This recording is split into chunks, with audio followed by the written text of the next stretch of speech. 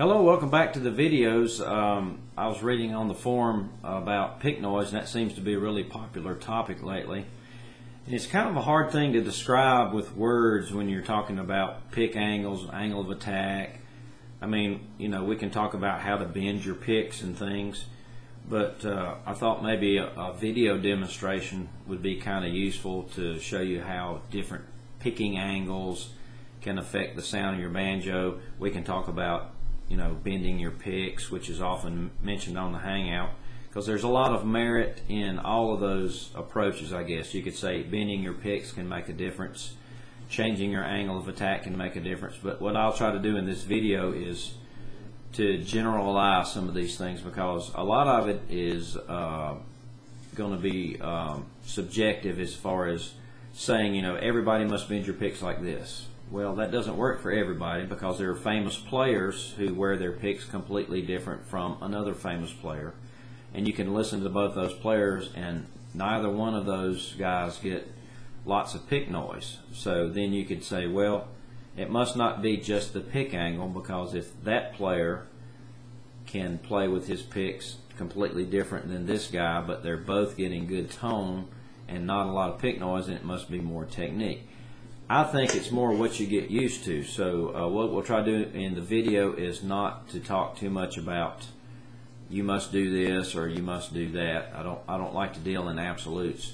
As you get to be a really good player and get to be better with your left and right hand, you get more comfortable with you know, how to adjust your picks, then you'll find something that works for you, but again, that won't work for everybody. So let's talk about something first, which is picks. You'll hear it mentioned a lot on the Hangout. I know guys like Dave Magrum are big advocates of bending your picks a certain way, and you know, maybe even twisting your picks. And that's all well and good if it works for you. If it doesn't work for you, you might be one of these people that wears their picks with a less angle than others. But I'm going to kind of show you like one. Again, this is just one example. I'm not trying to convince anybody to do this, but this is just one example of how, say, a typical three-finger player might adjust their picks. If you can see in the video, I have just a little bit of the pick showing over the top of my fingernail. You can actually see how much angle they fit, kind of the curvature of my fingers. And I don't know if you can see in the video, it's hard for the camera to focus like that, but the wear on my picks tends to be on one edge. I have never worn my picks directly on the center of the pick. It's always been a little bit off to one side slightly, but it is toward the edge of the pick. I'm not striking the string up in the middle of the blade or anything.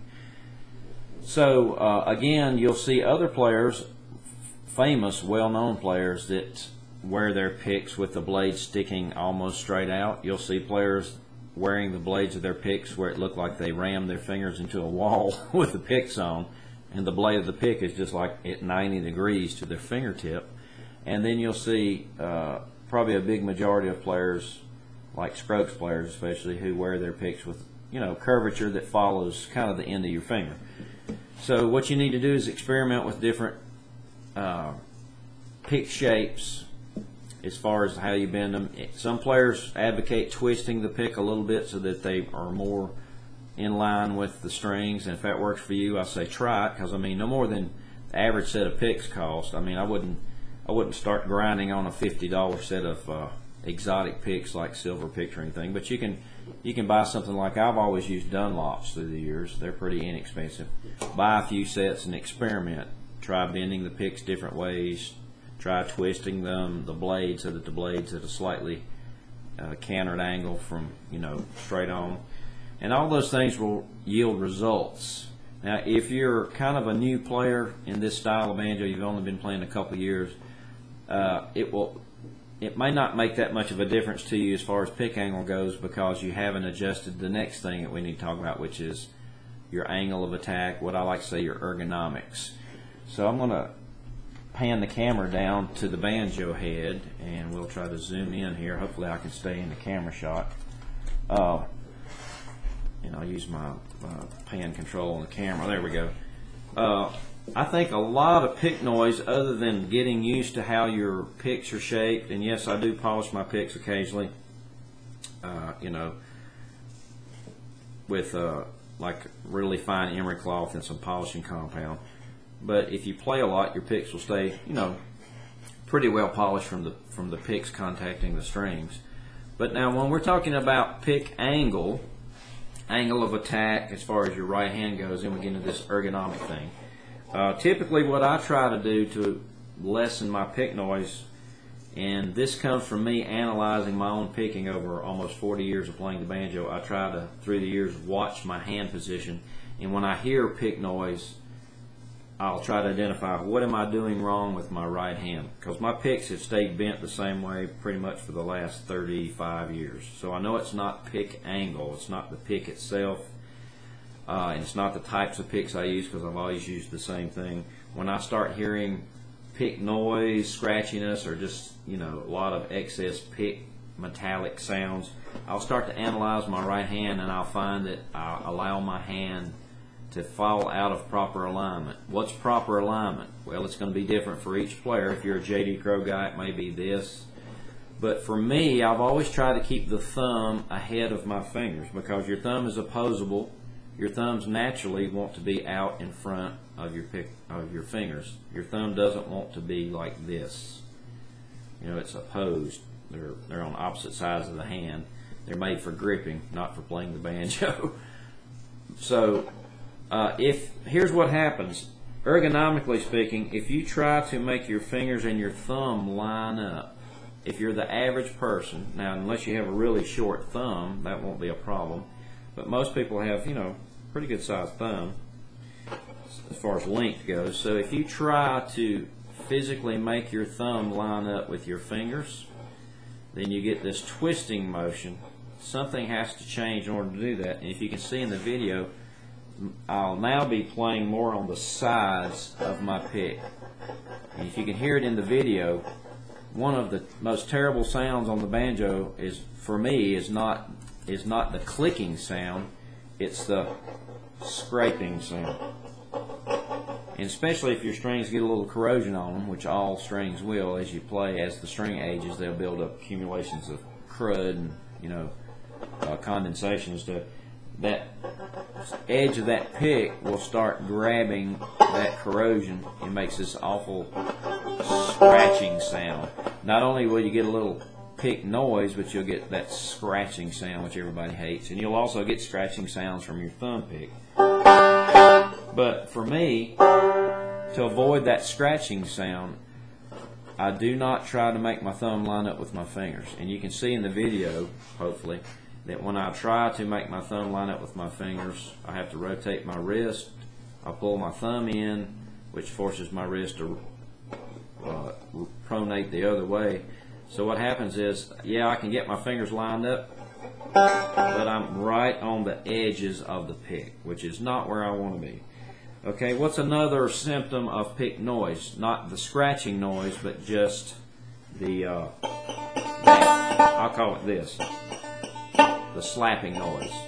I call it the slapping noise because I'll see a lot of players play with flyaway fingers. That's probably a term you've heard on the Hangout and other places. It's where your fingers are going way up in the air and you're actually slapping down on the strings. So while you're playing, you're coming from way outside in this big wide arc. That's generally speaking a no-no. Unless you have extremely long fingers and there's just some reason you have to play that way, it's a good idea to limit your range of motion. Try to stay as close to the strings you can so that your fingers are moving in this very small little arc. So you don't want this big exaggerated arc. You want to stay closer to the strings and limit. Not only does that give you improved tone, I think, and limit your pick noise, but it also makes you less prone to slowing down, or if you want to invert that, it means you can play faster. Because there's really nothing up here you want to pick. So if you're trying to get any kind of speed out of, say, a roll pattern, if you're playing a forward roll like this,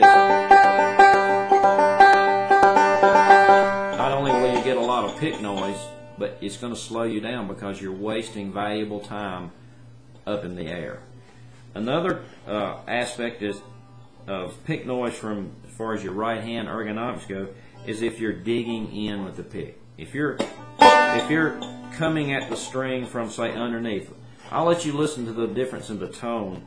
I'm going to try to keep the tips of my pick lined up with the strings so that I'm picking just on the leading edge. I'm not coming from underneath the string, which is kind of hard to describe with words, but listen to the difference of the tone of the banjo. I'll play the way I normally do.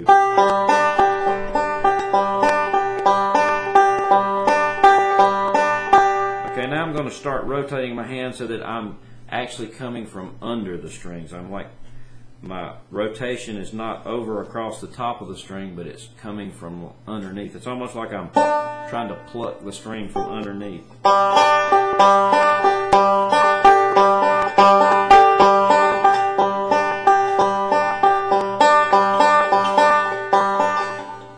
And I don't know if the camera's microphone is picking this up or not, but there's more of a metallic pick striking the string sound from that as opposed to coming from brushing across the top.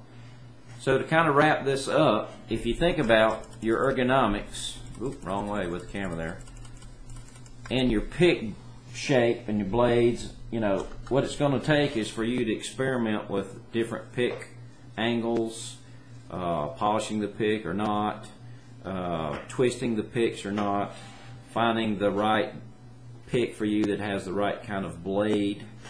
Same goes with your thumb pick. Different thumb pick shapes as far as the blade goes. Different materials will give you slightly different changes in sound. But I think once you've identified a pick shape and size that works for you and angle, most of the pick noise problem that you're going to encounter is going to be from your angle of attack. So kind of to wrap this up, try not to do anything in extremes as far as like no extreme finger motions. Don't get in these big wide arcs. Stay as close to the string as you can. Try not to pick underneath the strings. Try not to angle your pick, your hand so that your picks are striking on the side of the string, but you want to stay close to the tip. You don't want to dig too far under the string, which will put you way up on the top of the blade. You need to stay on the front leading edge. It doesn't have to always be in the dead center, because if you can see from that video, my pick wear area is to the left front edge for me. So yours might be on the right edge. You could be one of those dead center pickers, but try not to you know, pick the string from underneath. You want a short arc, minimal amount of movement. Stay on the leading edge of the pick, not on the sides, not way up on the band, and try to move across the front edge of the string as you pick so that you're not digging from underneath but coming right over the top of the string. And if you do those things and listen to yourself pick,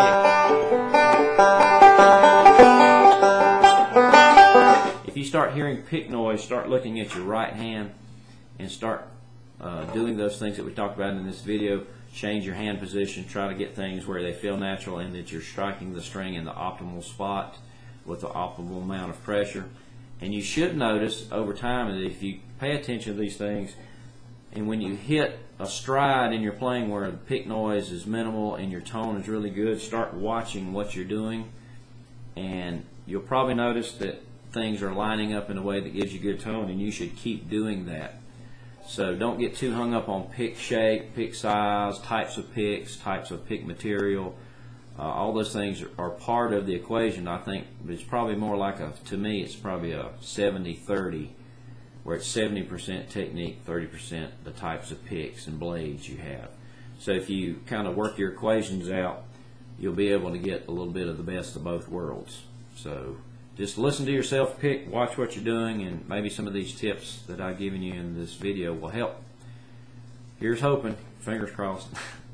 So have a good time with your banjo and try to get the best tone you can. We'll see you in the next video. Thanks.